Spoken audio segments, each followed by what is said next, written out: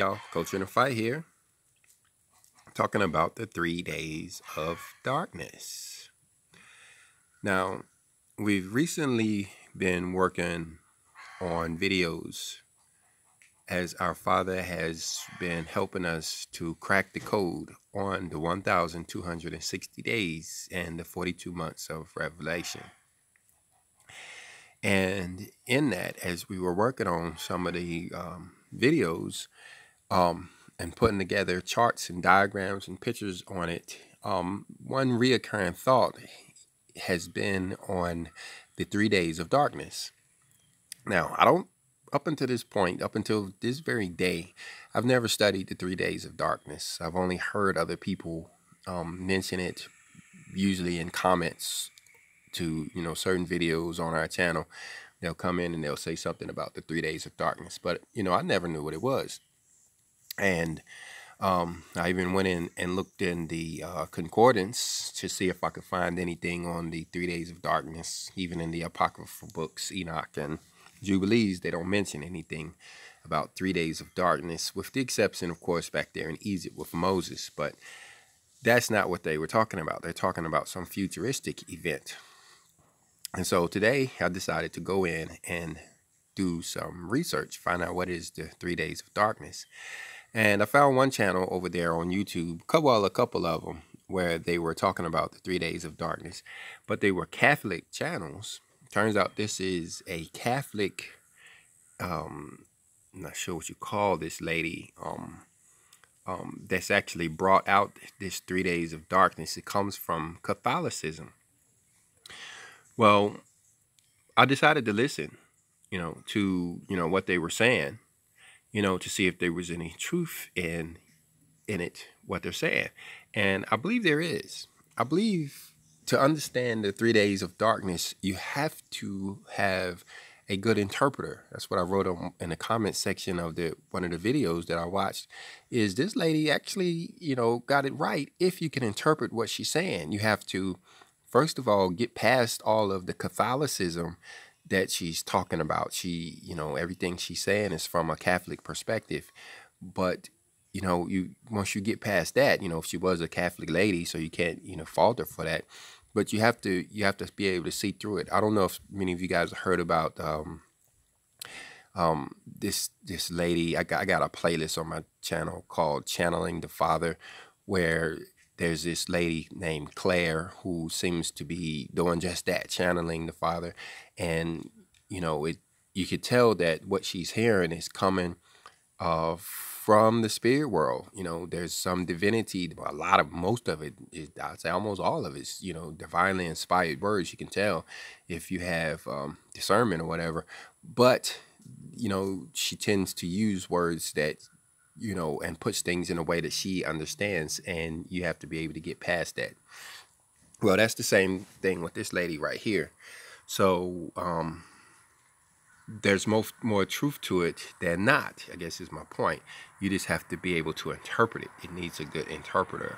And anybody's in the Catholic Church, they're not going to be a good interpreter. I will tell you now, because, they are going to want to believe that this is for them. It talks about how anybody who is not in favor of the church will be killed during the 3 days of darkness. And so they're like, yeah, anybody who's not a Catholic is going to die. And, that's not really true. Anybody that's not a Catholic knows that ain't true at all. But anyway, so we're over here at a website. We're at Wikipedia, looking at the 3 days of darkness. And we're going to go down and we're going to read our quote. It's not very long. And we're going to interpret it. This is coming from, they call her Blessed Anna Maria Taigi. She was some type of prophet from the 17th or the 18th century. Says she is a known seer of the 3 days of darkness and describes the event in this way. Let me go get my glasses on. I can tell already. I'm not going to do good with this if I don't find my glasses. All right, let's jump right into it. It says, "There shall come over the whole earth and intense darkness lasting 3 days and 3 nights. Okay, now, like I said, you need an interpreter because this is not really 3 days that she's talking about. Like I said, there's more truth in this document that I'm gonna read than it's not, but you have to be able to interpret it. And the first thing you have to understand is that these 3 days are actually going to be 3 years. 3 years. Like I said, we've been working to crack the code of the 1,260 days.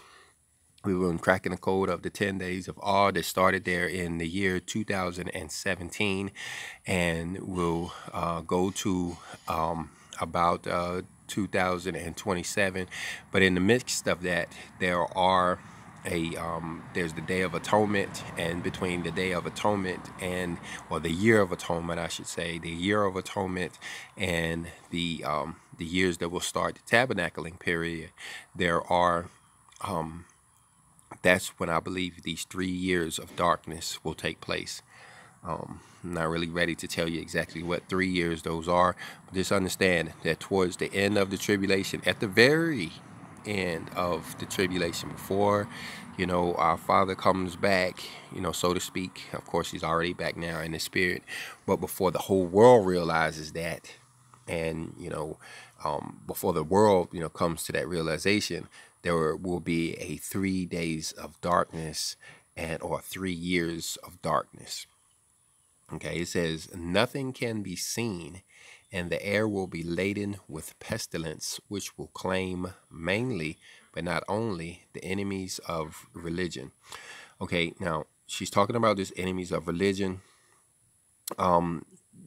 Okay, now what it's talking about, not necessarily, that's a really wrong word to use there.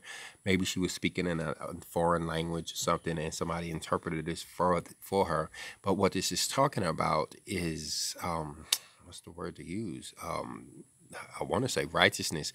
You remember over in Revelations where it talks about how there will be a war against those who keep the commandments. That's what this is talking about. And that's where she's getting this religion from, because, of the saints and stuff that will be keeping the commandments. There will be a war against them. But that will be early in the tribulation. Late in the tribulation, you will have these dark forces that will be working against those people that are fighting against the remnant, that I was calling them, the remnant that will be keeping the commandments. And see where it says, nothing can be seen. This is on a spiritual nature. This whole 3 days of darkness is more of a spiritual thing than a physical thing. The sun's going to still be out. There's still going to be light to the eyes, which may be confusion to, like we said, those Catholic individuals and other people who would want to only see this materialistically. The sun will still be up. You'll still be able to see, this and that. But what's going to be hidden is the light of religion. Like we have now, you have churches that you may go down and you may get the word of the Lord, or you may have inspiration or something like that. That's what's actually going to go dark. That's what you're not going to be able to see. There's going to be 3 days of confusion, 3 days where, like I would think now, if you prayed, you can get inspiration. You can, that's what's going to be shut off. Some people, would say something like the third eye is going to be closed. Our connection to the spirit world will be cut off for these 3 days. That's what it's talking about there.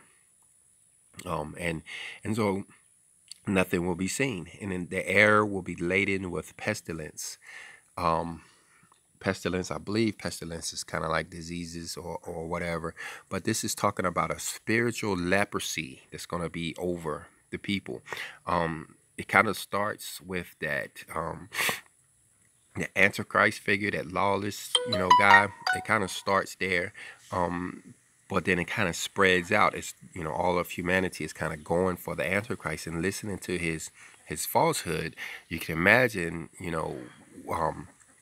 that they're going to end up in a dark place. If we were talking materialistically, he's going to lead them, in the wrong place, into some dark places. But, he's leading them into some spiritually dark places. It says, which will claim mainly, but not only, the enemies of religion.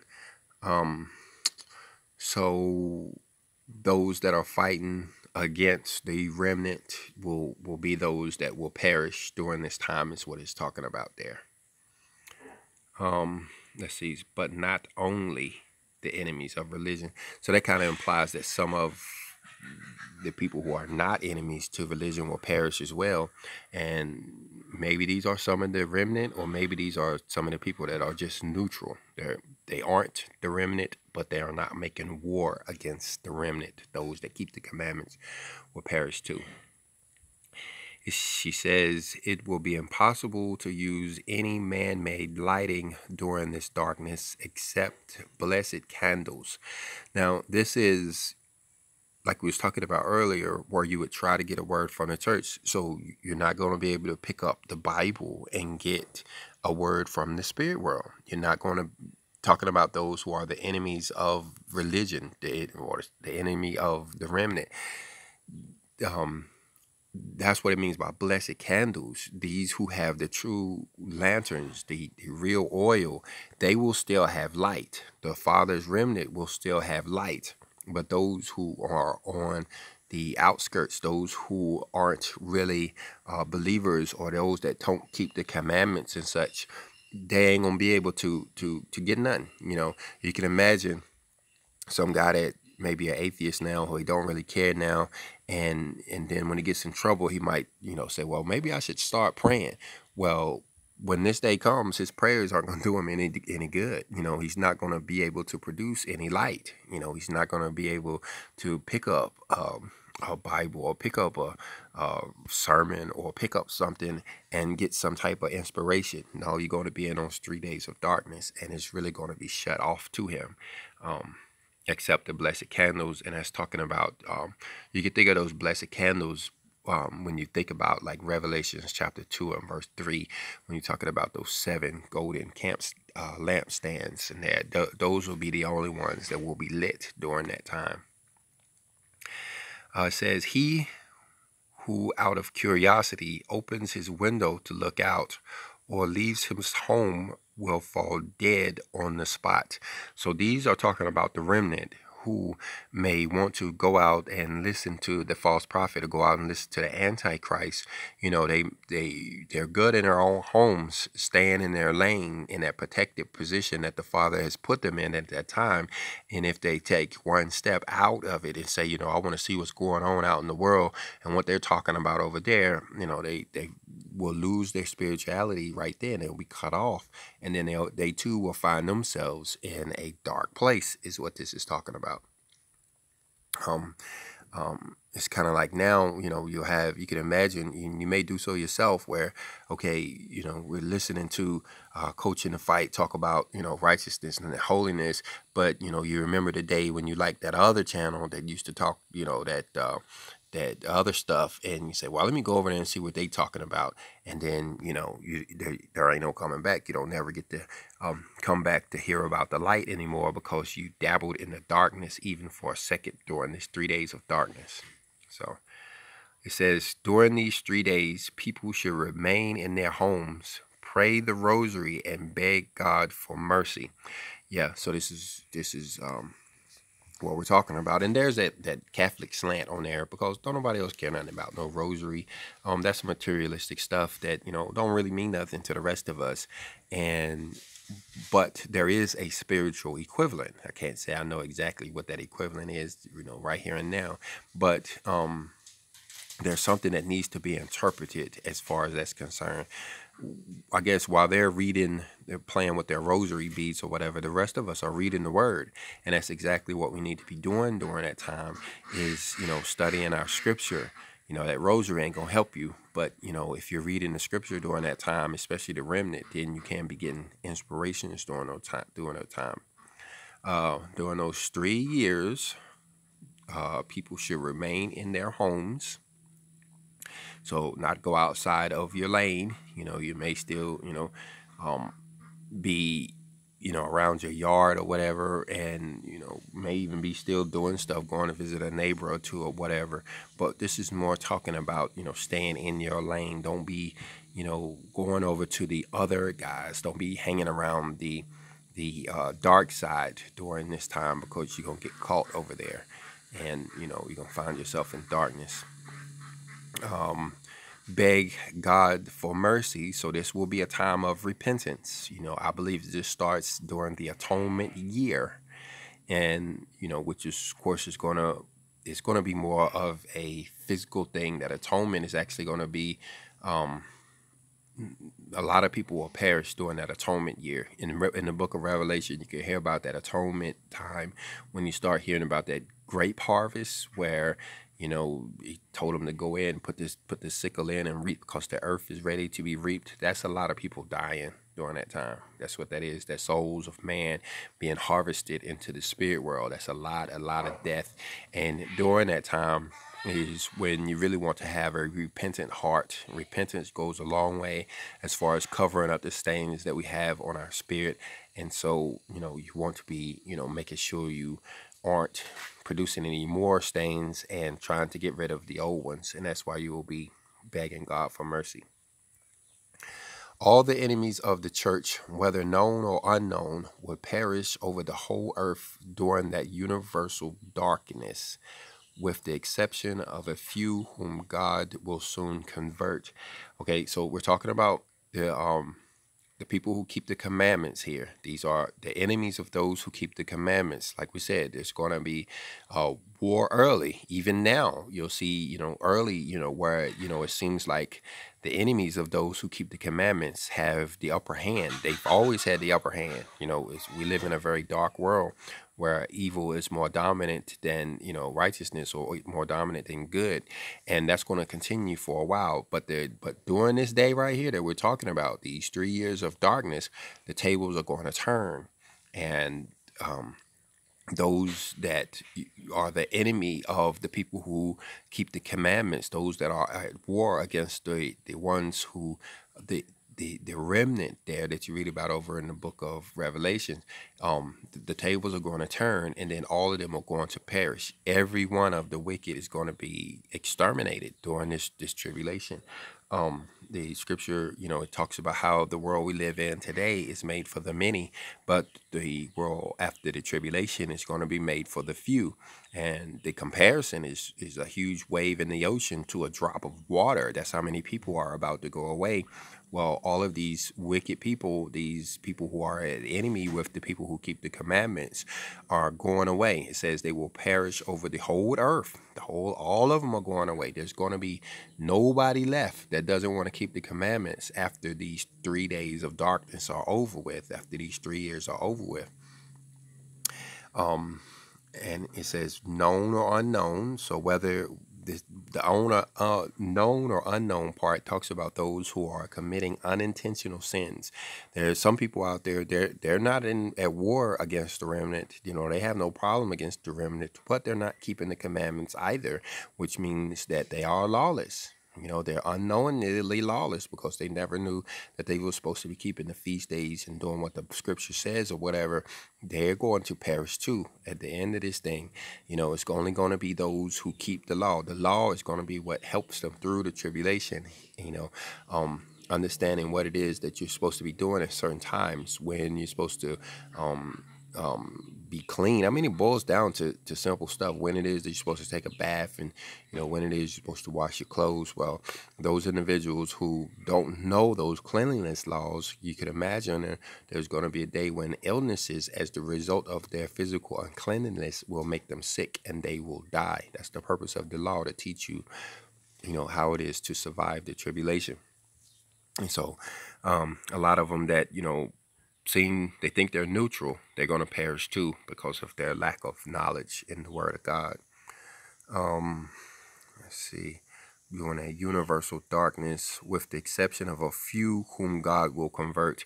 Okay, so a few people who aren't keeping the law will survive, and these individuals will, they'll be basically it'll be people who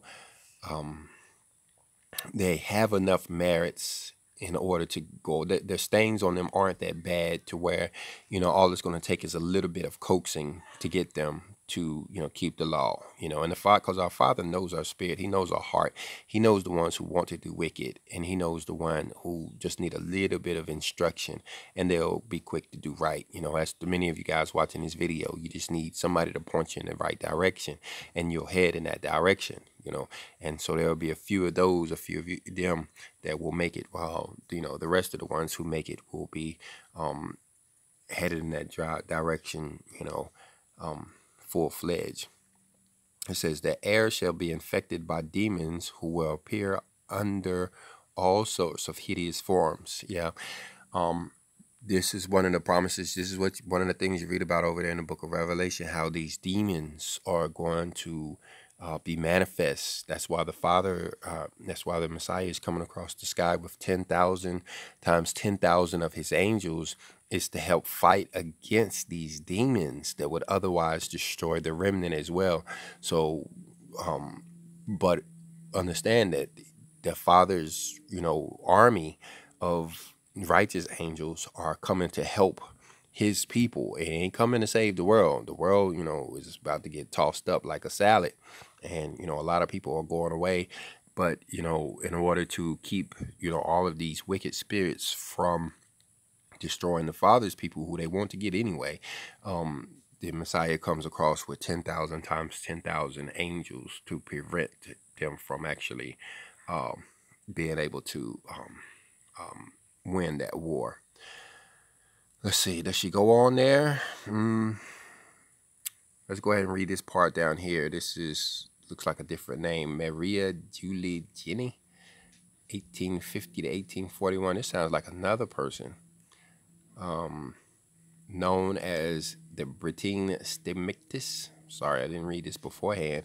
Expounded upon the story of the 3 days of darkness. Okay, so this is somebody else that maybe got some other prophecies to add to it, saying that it will occur on a Thursday, Friday, and a Saturday, when all of hell will be let loose to strike at those outside their homes and those without a lit blessed candle of pure wax. Okay. See, like I said, you have to get past the Catholic slant here. Of course, Sundays, they like Sunday. Sunday is their sun god worship day. So of course, Sunday is not included in there for them. I don't know if I understand that part, saying that it will be on a Thursday, a Friday, and a Saturday. A lot of times when you read these days like this, you have to think about the days of the week and, see if that's what it's talking about. I can't see that, So what it's talking about, the 6th day, the 5th day, and the 4th day of week.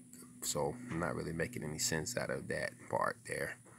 I have to think about that. I didn't actually hear that other guy read that, so I haven't really thought about this part at all. When all hell will be let loose to strike at those outside their homes and those without a lit blessed candle of pure wax. This lit blessed candle obviously is talking about the lamp with the oil there. That we hear about, like over there in the book of Matthew. I can't remember which it was, but it's talking about how they had the oil, and this is the pure understanding of the word, the spiritual light, the light of understanding that only comes from our Father is what this is talking about. You ain't gonna be able to go buy no beeswax. That's materialistic, guys. There's not a candle that you can buy in the store or any place on this earth that's going to help you during this time. In fact, if you do go try to buy something or purchase something, it's actually going to work, to the opposite effect. It's going to have the opposite effect, because it's this spiritual warfare, and you cannot approach any of this spiritual warfare with materialistic weapons. They're going to backfire in your face. Like showing up to a knife fight, showing up to a gunfight with a knife, been better off if you was empty-handed, coming in there with a knife when, people got guns, because you're going to be the first one to get shot, kind of deal. So don't be thinking that there's a such thing as a blessed candle of pure wax. All right, so thought I'd share that with you guys. I hope you got something out of this. If you did, go ahead and hit the like button. If you didn't, hit the dislike button, but leave us a comment either way. And shalom.